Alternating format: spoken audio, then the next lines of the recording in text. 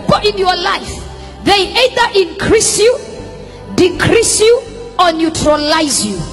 That is why you need to be very serious about your association. So check your relationship, because when wrong people live your life, wrong things will stop happening. Some of you, your life is full of drama, but it is because of the people you have in your life. Tell your neighbor, let them go.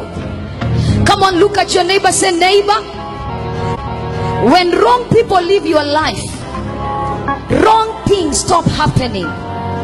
When toxic people live your life, toxic things stop happening. And listen to me, one thing you need to know about wrong association: they will kill your joy. Wrong associations will kill your passion.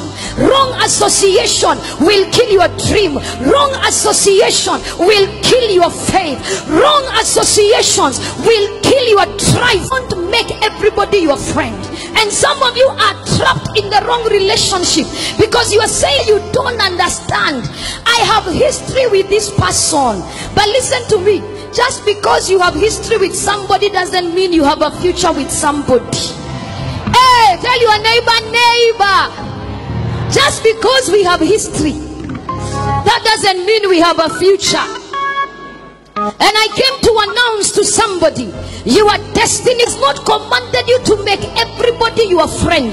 Love is a must, but relationship is by choice. Anybody that is not making you better, that is making you bitter, let them go. Even on Facebook, it's not everybody that you have to accept their request. Hey, some people you must delete. You are the CEO of your life. You are the CEO of your life. You are the CEO of your life. You have the right to invite, delete, and terminate.